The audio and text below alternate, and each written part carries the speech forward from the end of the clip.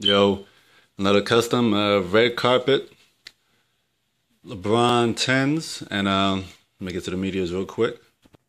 Same old, more branding and advertisement. Website LEShoechains.com. Email LE_shoechains@yahoo for any type of work, business opportunities. You're on my YouTube. Check out my Instagram at LE_shoechains to get recent updates. And with the name Red Carpet, I forgot to mention on my last video for the BoJack ones, some of these names my followers gave to me. And I try to remember which ones it is, but it's kind of hard. The Red Carpets, it was from a guy, Zoolander Kicks, on Instagram. I think that's it, Zoolander Kicks on Instagram. So he gave the name Red Carpet for these shoes. So, alright, nothing too crazy with these. These were the hazelnut LeBrons, you can kind of tell.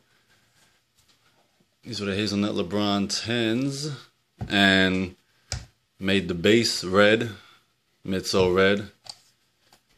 Made this kind of midsole design black swoosh,